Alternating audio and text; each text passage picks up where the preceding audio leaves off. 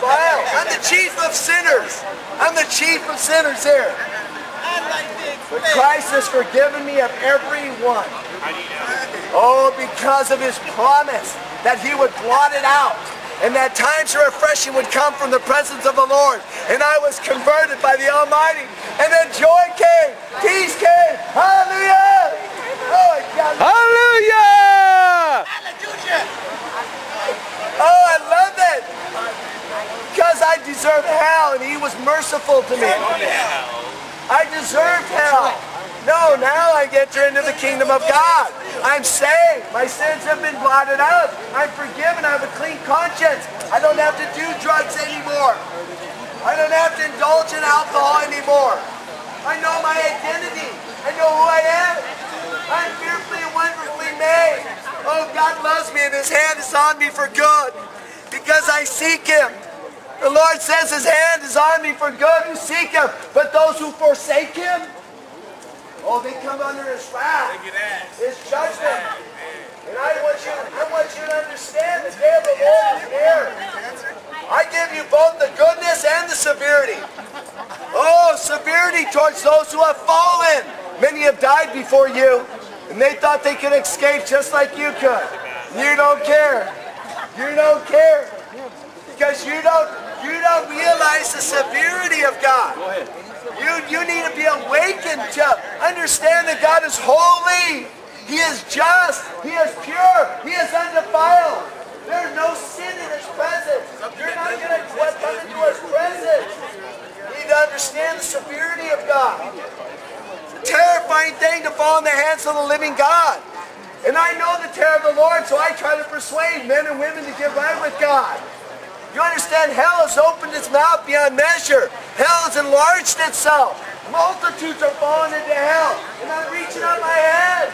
Turn back, turn back. Why then will you die? Why will you die? Because you love your sin. You love your lifestyle of homosexuality.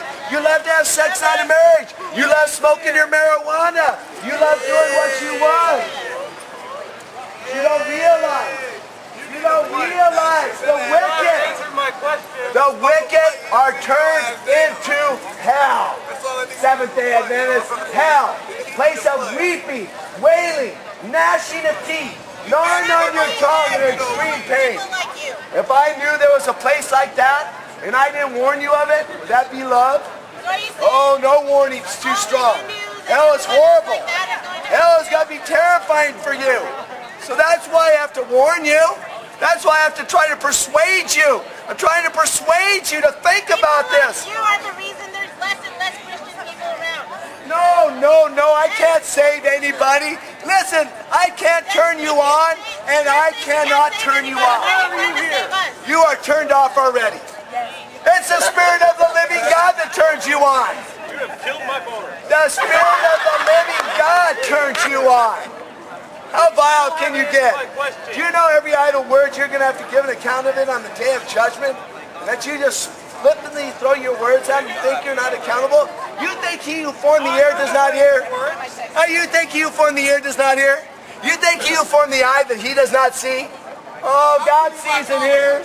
The eyes of the Lord behold the evil and the good. The eyes of the Lord go to and fro throughout the whole earth, longing to show himself strong to those whose hearts are stayed on him. Oh, when your heart is stayed on him, he'll show himself strong to you. Oh, you'll be blessed. Blessed is that man who walks with God. Oh, wisdom comes, insight, understanding. Oh, the presence of God where there's fullness of joy. Oh, this is just for you, young man, because God wants to bless you. But for the wicked, the ungodly, I'll tell you what happens. Because I'm concerned for you.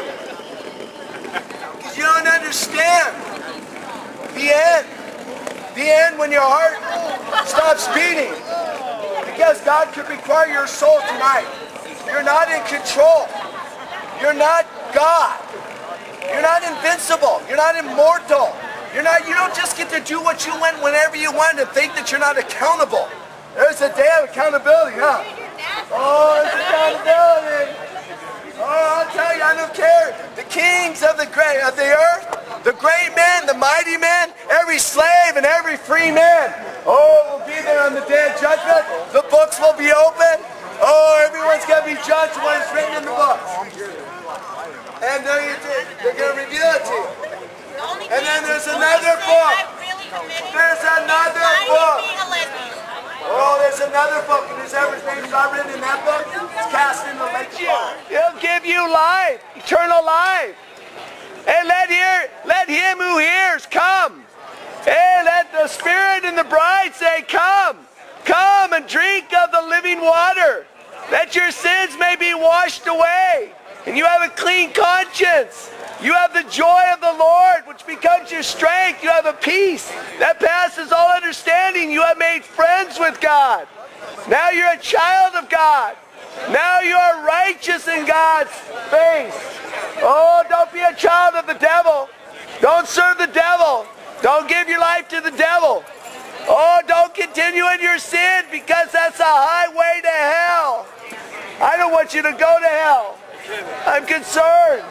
I'm concerned about you. Does anybody love you? I'm trying to love you in a way you've never been loved before. Go do it. Oh yes, that's why I'm here, that you might hear the love of God revealed in Jesus Christ. I'm a born-again Christian. The Spirit of the living God has come within me. I was bound in my sin. I was a slave to sin. And I was going down the road just like you. And the Spirit of God said to hell. Your unbelief. Your unbelief sends you to hell. You don't believe what God has written. You don't believe what God has revealed. You don't believe that Christ is the only way. Salvation and no one else. You don't believe that. You make God a liar. You tell God he's a liar because you don't believe him. He says you sin. You say, no, I might have told one lie or a half-truth, but I'm not that bad. I'm a pretty good person. You redefine what God says is wrong. When God says that a man should sleep with another man, you have redefined it and you call it gay. When God says not to have sex with the opposite sex, oh, you have redefined it. You call it safe sex, wear a condom. You have redefined everything that God said was wrong, and you make it right. You become a reprobate. You're given over to a reprobate mind. What is a reprobate mind? What is a reprobate mind? You no longer know when it's right and wrong. Wrong is right, right is wrong. You become twisted in your thinking. You become perverted in your thinking. Oh, you're giving yourself over to the Antichrist. You are against Christ. You invite demons into your life. You invite Satan into your life. Oh yes, you open your life up and be tormented. And then a Christian comes out and declares to you, Christ is able to deliver you, to forgive you, to cleanse you, to take that heart of stone you have, where you have no feelings to God. You have no desire for God. In fact, you're at enmity against God. You hate God. Most of you hate God. I used to hate God. I used to do what I wanted. I wasn't going to obey God. Oh, until God came in. Oh, he changed me. A miracle took place. You're looking at a miracle. Supernatural power of God. Right here. You're reading it. You're hearing it. I stand here by the power of God. And not by words of wisdom that we have. Oh no, it's demonstrated by the power. That's right. The power of the Spirit, the Holy Spirit that comes. Oh, it transforms you, changes you, radically changes you. You can't change yourself. Oh, it's wonderful because the kingdom of God is not in word, but it's in power. Oh, that power is wonderful. As many as him who believes.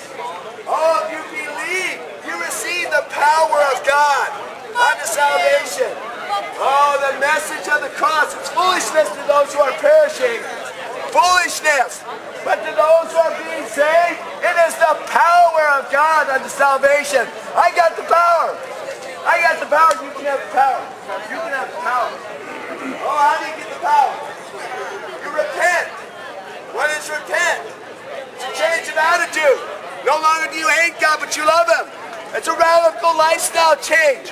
No longer do you lean on your own opinion. No longer do you claim your own rights. that you lay down your right